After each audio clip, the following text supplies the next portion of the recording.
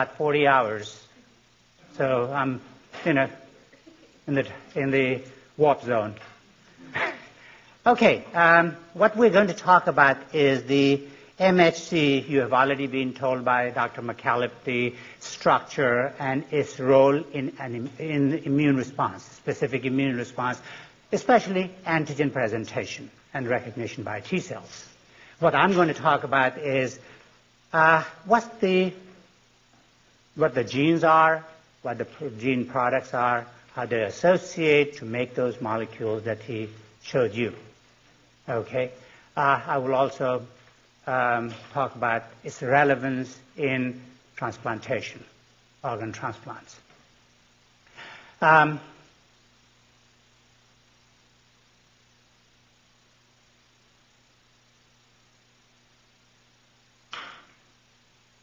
Okay, so what we are going to cover is what is MHC. He's already showed you, major histocompatibility complex.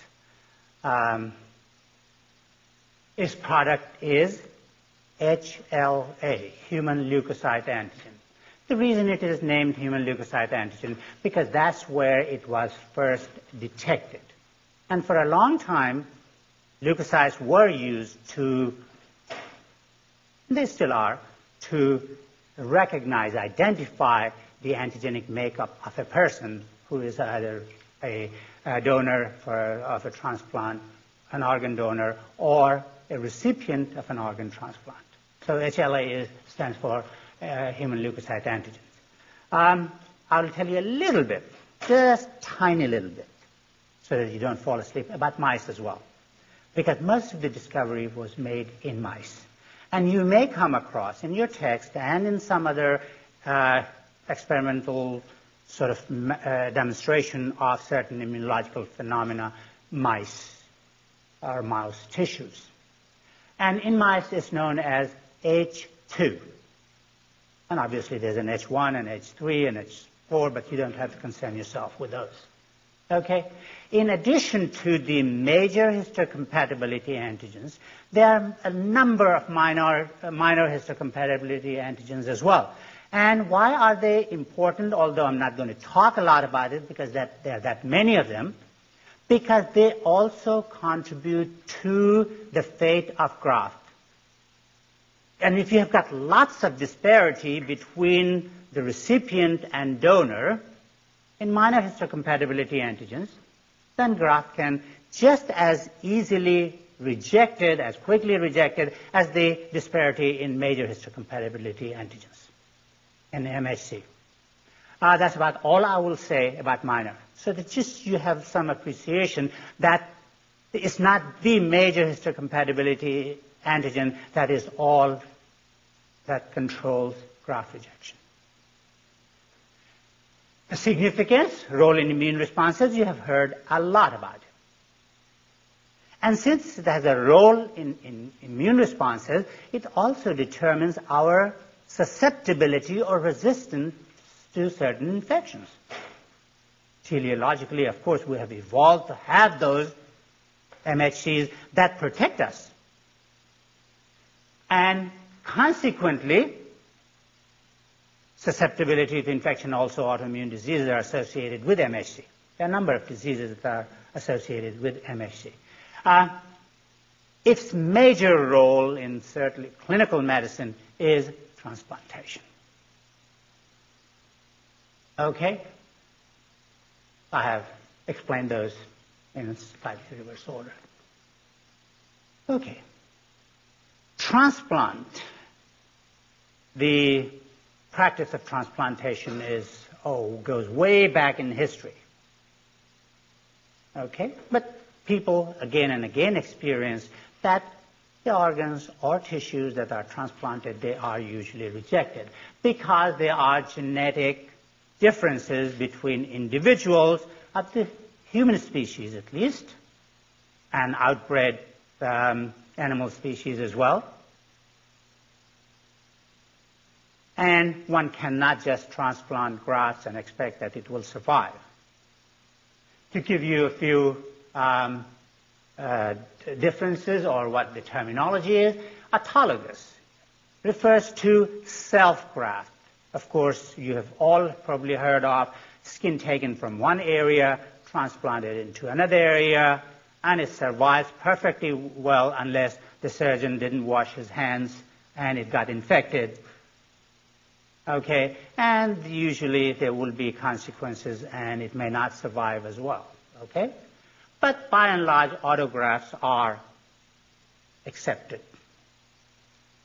Then there are isografts. Isologous, like isotypes, Dr. Mayer used the word, means they are different members of the same species. Okay? And these grafts are referred to as isografts. I'm sorry. Wrong. Iso means the same, genetically same. I was one step ahead. Allograft, that I was trying to explain. Okay, isograft, same, genetically identical. In humans, there's only one situation, identical twins. So if you have an identical, those of you who have identical twins, you're not short of organs. Just take anything you want from your identical twin, and it will survive. Okay?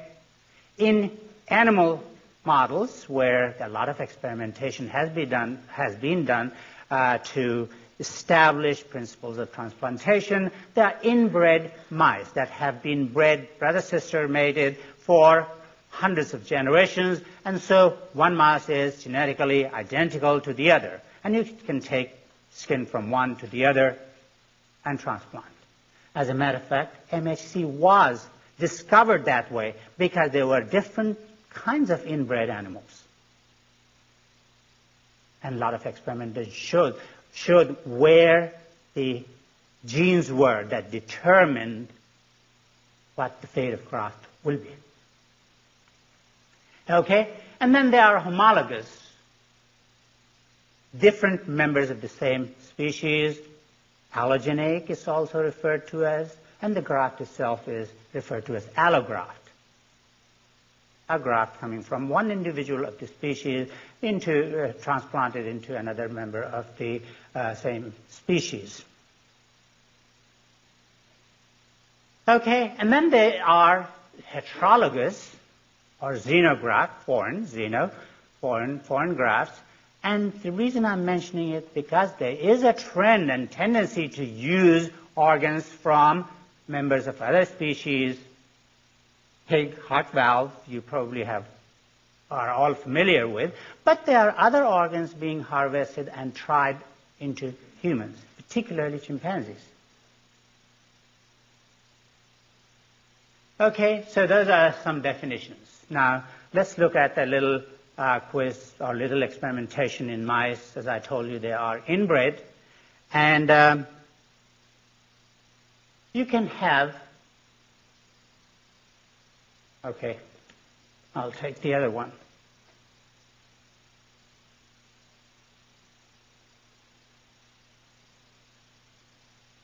Okay, you can have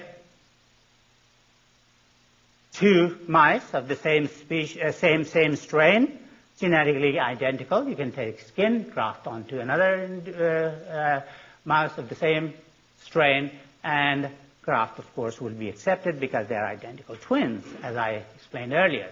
You can take another donor, okay, and this should not be, okay. This is donor, and then take from their graft and transplant it to another genetically different mouse, and it is going to be rejected. Same principle as I told you earlier. However, if you took the donor, the skin, and transplanted into a hybrid that is made by crossing these two strains, here the graft would be accepted because the recipient, come on, finish that sentence. The recipient has the tissues and antigens same as the donor. Okay? Because it shares half of the genes of the donor. Conversely, if you took the skin from a hybrid and transplanted into the recipient, it is going to be rejected because there's a diversity of one half of the genes. And this phenomenon, the rejection of the graft by a recipient, is sometimes also referred to as host versus graft reaction. Host is reacting against the graft, yes. How the graft is accepted? Okay.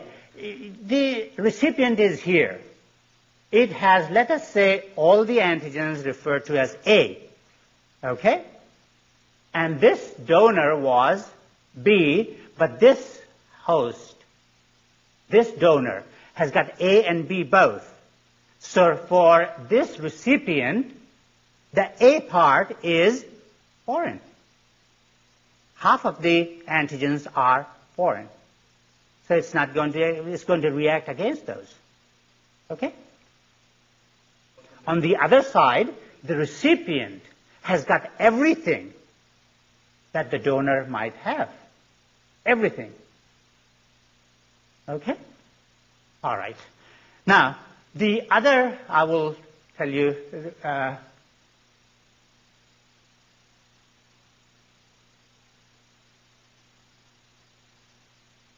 so I already told you about that the major histocompatibility antigens are the major disparities that determine the fate of the graft.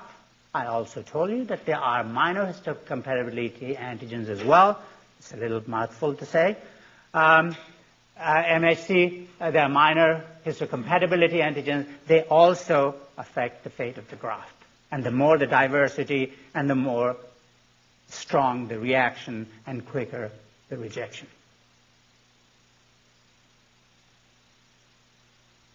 And that's what I just said. Okay? And they have additive effect. In other words, if one antigen is disparity at one antigenic locus, there will be a certain rejection time. If there are 2 or 3 or 4 disparities, it will be quicker. Okay. Another phenomenon in the terms of transplantation is known as graft versus disease. And I'll explain to you what it is. If we were to take a donor's lymphoid cells, not any tissue, not any other tissue, lymphoid cells, and were to transplant into a recipient that is immunodeficient, what will happen to that graft? Would it be rejected? If the recipient does not have any T cells or an ability to produce antibodies against the graft, what will happen to the graft? It will be accepted. Okay? But what does the grafted cell see in the recipient? A foreignness. Okay? Therefore, they are going to react, proliferate, produce different cytokines, activate different cells, lead to production of antibodies and cytotoxic cells, and they are going to do their best to damage the host. And that's referred to as graft versus host disease. And the examples here are, by this recipient had been made immunocompromised by radiation, given the donor cells that were immunocompetent cells, those cells proliferated, made the recipient sick, and finally it succumbed to death. Okay, the same thing is observed if you were to use that hybrid, remember? And the hybrid will accept anything from either of the two parents, right? And it will accept immunocompetent cells. Immunocompetent cells will divide, proliferate the same way, and ultimately cause death of the recipient. Well, it is not a situation just with the mice. you probably all know of bone marrow transplants. Okay? Human bone marrow happens to have a lot of immunocompetent cells.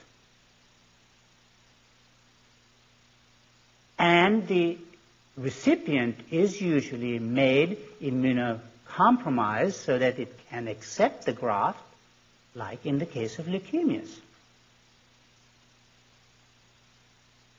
And that is essentially what happens. Here is the leukemic individual immunocompromised by high-dose radiation, given immunocompetent cells, bone marrow cells, and the result is the same in humans. And if one were to look at some of the manifestations, those are severe erythematosis, severe rash, destruction of gut epithelial cells, severe bleeding, and in severe cases, if it is not managed properly, death. Yes? What if even the T cells that have not recognized cells against not cells before the premature T cells, so they go to time? If they are premature T cells, they are not going to react, and that's a very good question. When we come to tolerance, we'll talk a lot more about that principle. But essentially, remember that if there were no immunocompetent T cells in the bone marrow, they are going to go into the host thymus, and that's where there will be positive selection, and then negative selection to eliminate those cells that were going to react against that recipient. So when the cells come out as mature, differentiated T cells, they are not going to react against that recipient. They're self-tolerant. Okay? So essentially, that's what really is the whole principle, that you make the individual immunocompromised and then reconstitute its cells with the donor cells that are going to differentiate into full component of both T and B cells and monocytes and macrophages and other cells. Because the bone marrow is the source for the pluripotential stem cells. Okay. Now let's talk about switch gears and talk about human MHC genes. Human MHC genes, they are classified into two groups, class 1 and class 2, as Dr. McCallum told you already. In between, there is also a class 3 MHC. Why they call it MHC? It is just because it is in the same complex and in between class 1 and class 2. Otherwise, it has very little to do with transplant rejection. What it does have the genes for is different cytokines and some complement products, and that's all I am going to tell you about class 3 MHC. Okay? It also has some genes for those other regulatory proteins that Dr. McCallum talked about, that like a transporter protein. Okay? All right. So let's come back to class 1. There are 3 loci, A, B, and C, or if you want to have them in sequence, B, C, and A. They code for an alpha chain of class 1 MHC. Remember, the class 1 constitutes an alpha chain and a beta chain. The class 2 loci, they are DP, DQ, and DR.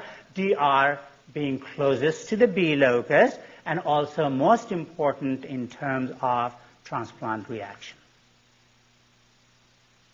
And they code for alpha and beta, alpha and beta, and alpha and beta, alpha and beta of each locus. So the alpha and beta chains are coded for genes within the MHC locus, as in contrast to the class 1 molecules. You will also notice that there are more than one alpha and beta subloci. Some of these are pseudogenes, but there are real active functional genes in the DR region. So DP, DQ, and DR have got subloci that code for an alpha chain and a beta chain. Okay? And more than one beta chains in the case of DR. Okay. Sometimes we also have graduate students that are going to use a lot of information on MHC genes of mice. But you may also come across some reading that will require some background in that. The mice also have a class 1, class 2, and class 3 gene. And class 1, there are two loci. These are referred to as K and D instead of B, C, and A. Okay? And they are separated from each other. That's the sort of orientation in mice. That's why we don't have tails and mice have tails. No, has nothing to do with MHC. Okay? All right. So the class 1, also the same way as in the case of humans, codes for, if I can go backwards, let's see if it does take me backwards. Yes. An alpha chain that will associate with beta chain, which is beta-2 microglobulin molecule, to give you the full, nicely folded class 1 MHC molecule that's represented on the cell surface. And the class 2 loci, there's an A and E. Class 2 antigens, both the class 2 and class 1 antigens were discovered because we had inbred mice. As a matter of fact, you see that I region is called I region, and that stood for immune response region, immune response gene. The magnitude of immune response was controlled by these genes, determined how strongly responsive a particular strain of mice was. There are subloci beta and alpha, and they code for those proteins. If one looks at the heterogeneity or polymorphism of MHC antigens, they are extremely polymorphic. These are the specificities that are distributed among the population. So if you look at over 200, and it's only increasing, DR genes, then there are about 200 C to about 40, over 40 A, C, and close to 90 A region genes. Little wonder that we can not pick two people from the class that will have identical matching MHC. Okay? And it is for the advantage of the society, the species, because those are the genes that determine how resistant we are to infections.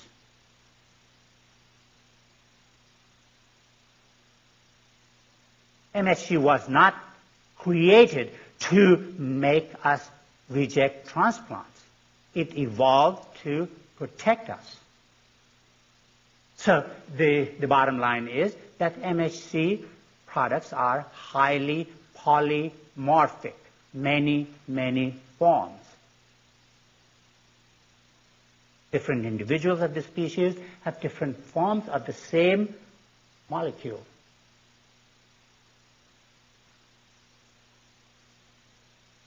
If one looked at actual DNA sequence, that is what is being looked at now, that polymorphism is even greater. And instead of about 200, it's twice as many polymorphic forms of those particular genes distributed in these species. And again, it is to our advantage to have those. For some unfortunate individuals who may need a transplant, it is disadvantage, but by and large it is advantageous for us to have that polymorphism. Okay. How are they inherited? They are inherited in a simple Mendelian fashion. And if we were to take a hypothetical family, Jack and Jill couple, and if they have certain haplotype, and haplotype is a group of genes that travel together, okay? That is on the same chromosome and travels together. And if we hypothetically say, well, they are DP1, DQ1, DR1, B1, C1, and A1, and Jack is heterozygous and has a set of same genes from the other parent, and likewise, Jill has got 3 and 4 haplotypes from the 2 parents, and if they have got 4 children, Bo, Kim, Mo, and Lee, they will have a combination of the genes, MHC genes, represented by 1 and 3, 1 and 4, 2 and 3, or 2 and 4. So simple Mendelian fashion. We inherit those antigens, MHC antigens, from each parent. Now, MHC products on the cells. What are the products on each tissue cell? Alpha chain, and that gets associated with a beta-2 microglobulin molecule, and together they are expressed on the cell surface. If an individual had a defective beta-2 microglobulin, they will not be able to form class 1 MHC and express it on their surface. And when we come to immunodeficiency diseases, we'll address that issue again, because there are diseases, there are conditions in which an immunodeficiency of T cells exists because of the lack of proper functional beta-2 microglobulin. So beta-2 microglobulin is essential for the class 1 MHC to fold properly and be expressed on the cell surface. You remember Dr. McKell told you about the beta-pleated sheet and the 2 helices that make the groove for antigen? Well, that is due to proper folding of the MHC molecule, and without beta-2 microglobulin, that folding will not occur. Okay, what about the class 2 antigens? Class 2, as I told you, they code for a beta chain and an alpha chain, and they can associate with each other, okay, to represent those parental antigens on the cell surface.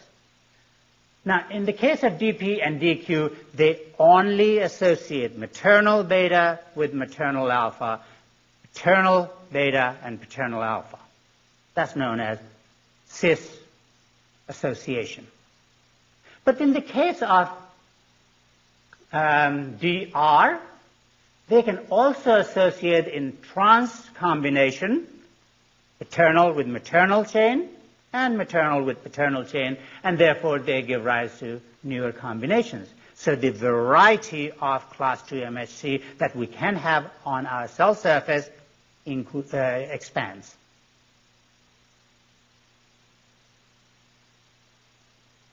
Okay? Everything is clear so far? You with it? Good. And also, I also told you that the DR region has also more than 1 beta chain, and therefore there are further few more DR molecules that we have got on our cell surface. So the class 2 molecules, they are more in numbers on our cells that have those than more than the genes will predict, at least.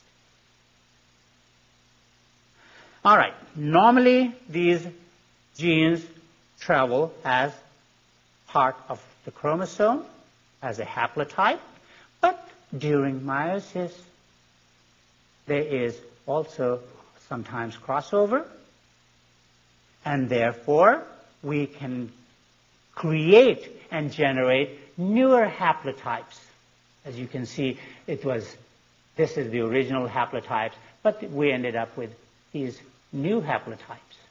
So within the population, There are newer haplotypes generated, and that increases the diversity, polymorphism of the MHC molecules. So it makes it even more difficult to find appropriate donor-recipient combination.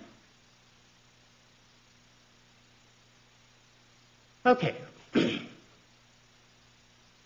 How are they expressed on the cell surface? So far we have talked about how they are generated, what the molecules are, what the genes are. How are they expressed on the cell surface? Class 1 molecule, as a rule, is expressed on all nucleated cells. So every nucleated cell in our body has class 1 molecule if we are normal.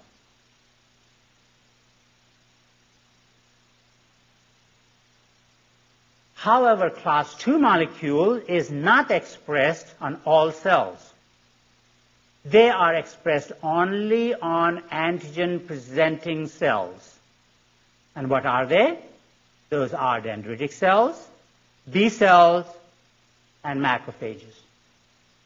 Dendritic cells, B cells, and macrophages. While class 1 molecule is constitutively expressed on all nucleated cells, class 2 molecules can be up and down regulated. And I think Dr. McCallum has told you that interferon gamma is one of the cytokines that can upregulate class 2 MHC molecules and make the cells better presenter of antigens.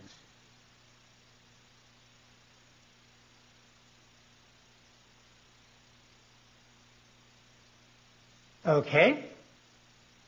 Now, a pause for reflection as to what we have talked about. Just go ahead and reflect on it, and if you have got any questions, come up with any questions. We'll answer that before proceeding to the next section.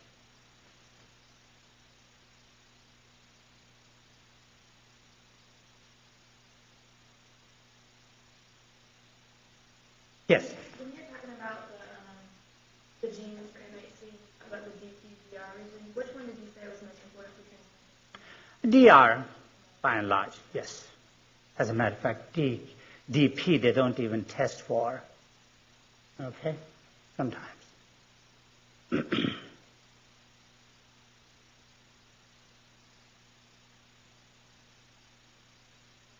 Any other questions? Okay. So we are comfortable with what we have covered so far. Now, we're going to talk about a little bit about lab. Okay, some experimentation. And your name is? Jessica? And you are, sir? I'm Chris. You are Chris, okay? You're not identical twins by any means. That would be freak of nature if you were identical twins. Okay? And the experiment was done. Jessica's blood, we took a few cc's of her blood, isolated the lymphocytes, and we took another few cc's of blood from Chris, and we isolated those lymphocytes as well. Mononuclear cells, mononuclear leukocytes. And we put them into test tubes, different test tubes, either by themselves or together with, mix them together. Okay? And since they were not identical twins, they did not get along with each other, and they decided to react against each other.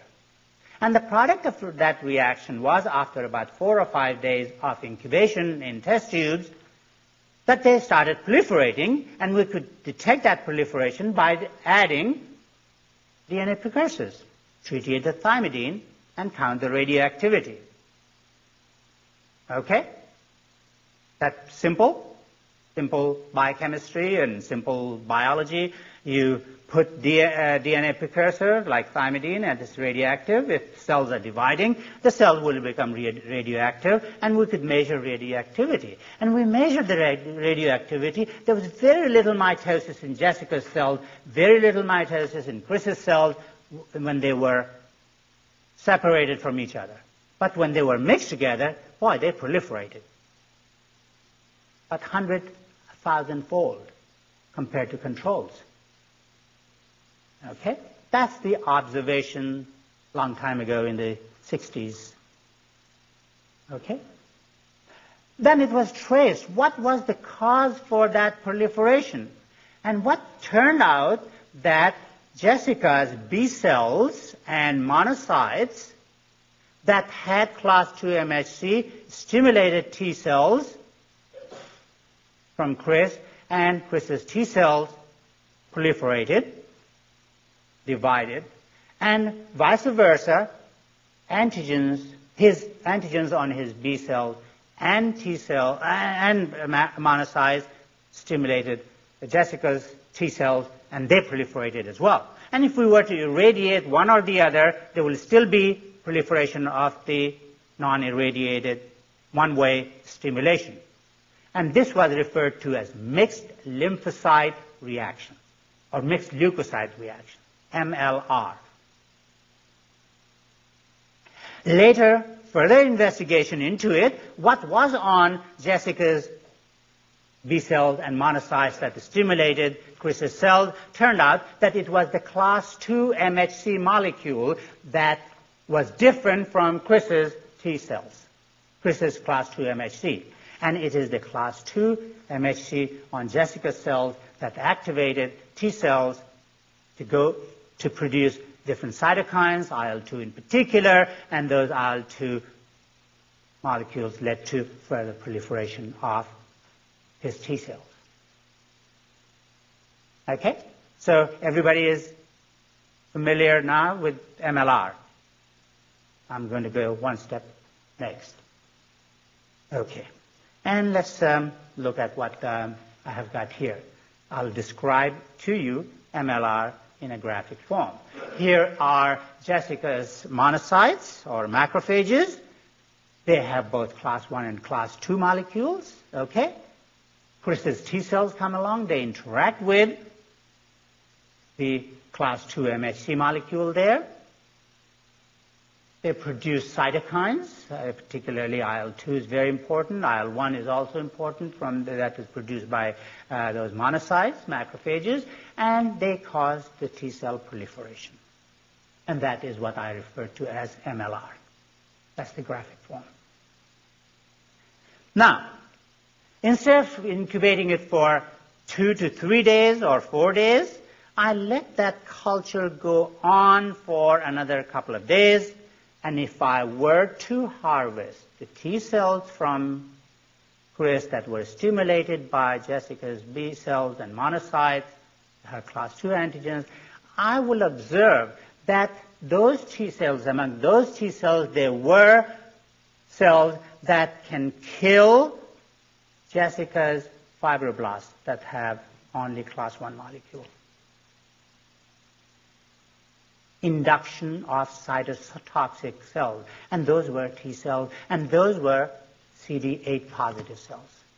The cells that went into proliferation during MLR were CD4 cells, and the cells that were generated as cytotoxic cells, those were CD8 cytotoxic cells. And you have already been told that, right? The CD4 cells recognize which molecule? Which class molecule? Class 2. And what do the CD8 cells recognize? Class 1. Okay? However, once they were induced to become cytotoxic, they did not need class 2 disparity. They only recognized, remember, cytotoxic T cells recognize class 1 MHC to cause cytotoxicity. Now I'm going to first present that diagrammatically here. CD8 cells.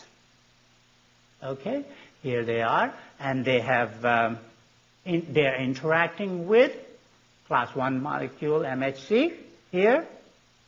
And what cytokines did these cells produce? They produce IL-2 and interferon gamma.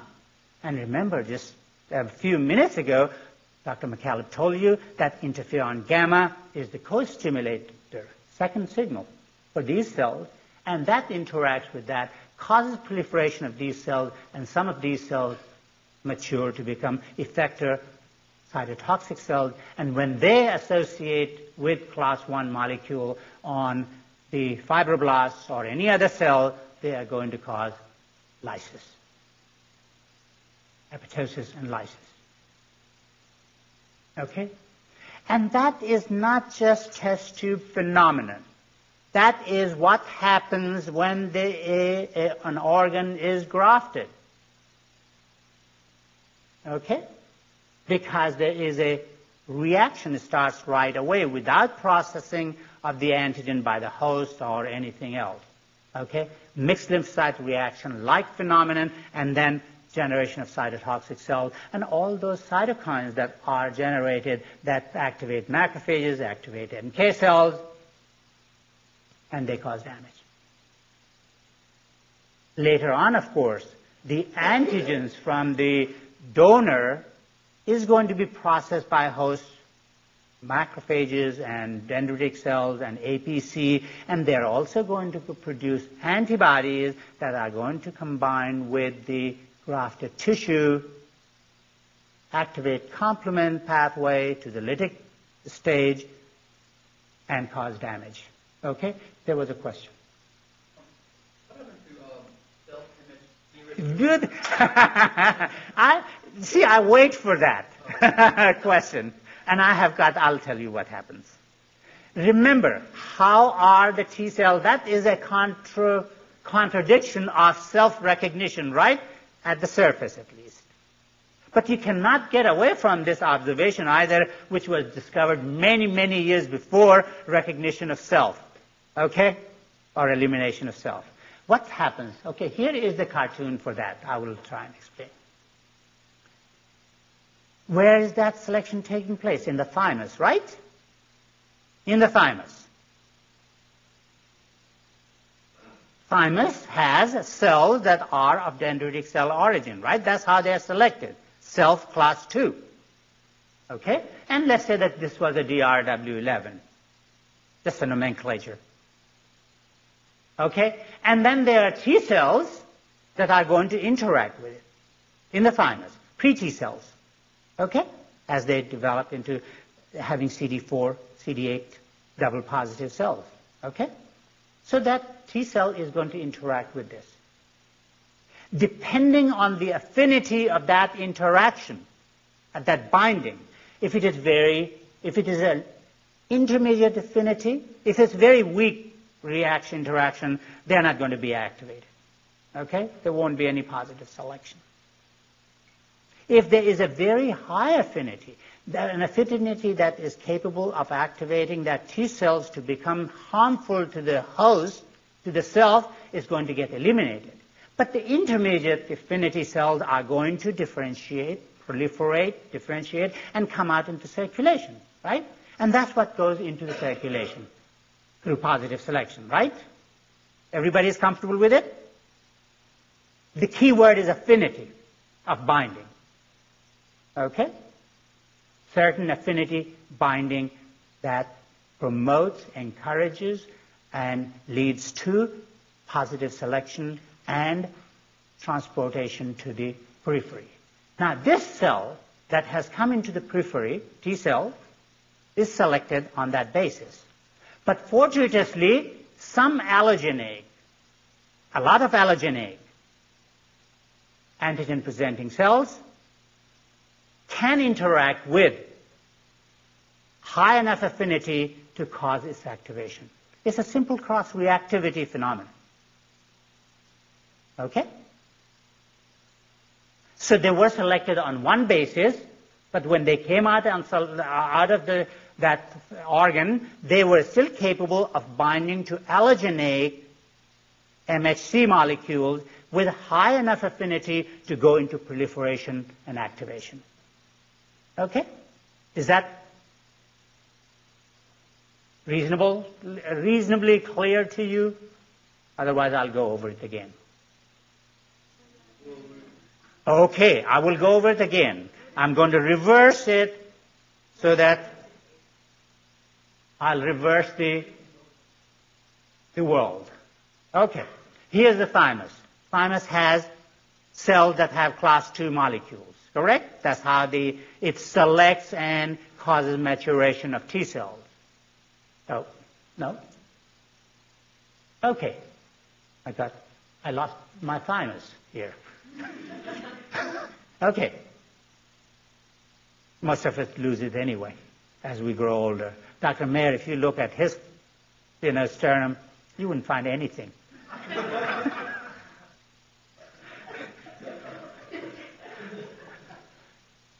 Not even a heart.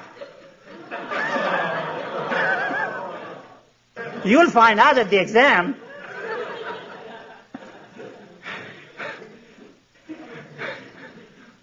Okay. So, young folks like you and me have got dendritic cells and the cells that have got class 2 molecules. And I'm saying class 2 molecules just for the selection of CD4 cells. Same thing applies to CD8 cells as well. Okay? Pre-T cell, or just before it is mature, ready for transportation to go and find the real world, is positively selected because of certain affinity. If it was high enough affinity to cause damage to cells, okay, proliferate in response to self-antigens, on self-MHC, it is going to be killed. Apoptosis. If it was a very poor binder, it will not be selected at all.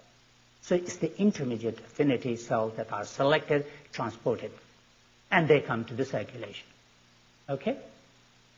However, from the circulation, if they're taken out, from Chris's circulation, they're taken out and mixed together with Jessica, yes.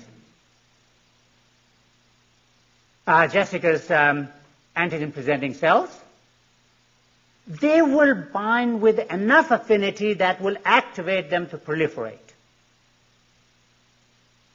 Okay? So it is just fortuitous selection that can bind with allogeneic cells with enough affinity to get activated. Regardless of what antigen is in that cleft, regardless, as a matter of fact, they will not proliferate anymore if that antigen was foreign. So the APC that are antigenically different are not good activator, antigen-specific activator. Okay? That activation is just because of the binding of the MHC in that cleft, in that TCR. Okay? So that's the basis for MLR. And the same basis is for development of cytotoxic cells as well. No antigen specificity, just recognition of MHC molecule, alloreactivity. Okay. So, what have we got left? Mechanism of rejection, very quickly, and then I'll let you read, or it's a block so I can catch up. A mechanism of reaction, just, again, the basic immune response. I'm just putting together here as a cartoon. The class 2 MHC combining with CD4 produces IL-2, TNF-beta, interferon gamma, and these are the cytokines you have already heard about. And those cytokines can act on macrophages, cause them to become activated, and activated cells produce TNF-alpha and nitric oxide, and those are harmful. TNF leads to apoptosis, you were already told just a few minutes ago, and NO2 is also a toxic molecule. You know that from your pathology. Inflammation rate. Okay, inflammation, damage to the graft bedding, damage to the circulation that is providing nourishment to the graft, and the graft is damaged. They produce IL-2, 4, 5. Those are the cytokines needed for activation of B cells into plasma cells, becoming plasma cells. Plasma cells secrete various types of immunoglobulins, and immunoglobulins will bind to the tissue. That's the specific activation. Okay?